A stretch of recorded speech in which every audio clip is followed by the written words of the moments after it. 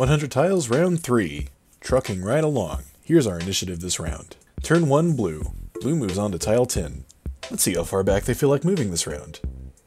2 spaces? Yeah, makes sense. You're gonna get wombo comboed either way.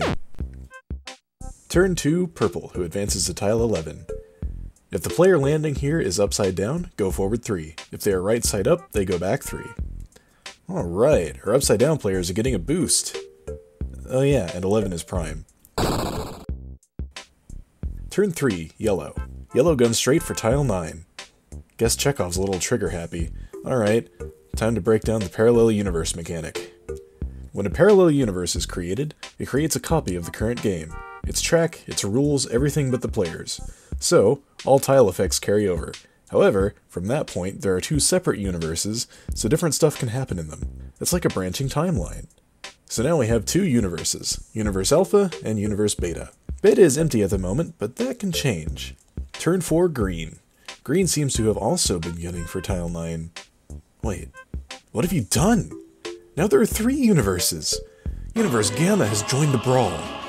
Alright, this warrants even more clarification. A multiple of 5 tile will only take you to the last universe created by a given universe's tile 9. So anyone landing on a multiple of 5 from here on will be sent to Gamma. Sorry, Beta, you will never get to see any new players at this rate. Turn 5, red. Red has decided it's time to play catch-up. Get it? Catch-up? Red? But yeah, red makes it to tile 6 and ends their turn. Hey, if that's what you want to do, far be it from me to stop you.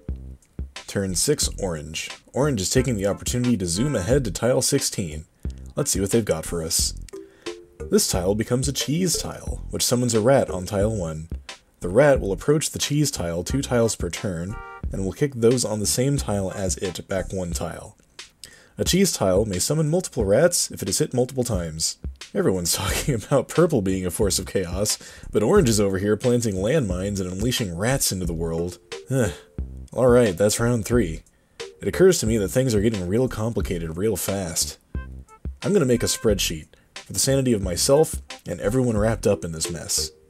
You'll find it linked in the description as well as the Discord. I'll update this at the end of every round. Speaking of which, let's get those rules from round 4. Okay, pretty good spread, I would say. Lots of room to catch up here, if that's what you're into. No, I'm not making that joke again. Do the YouTube stuff, join the Discord if you want, and I'll see you in round 4. Good luck, players.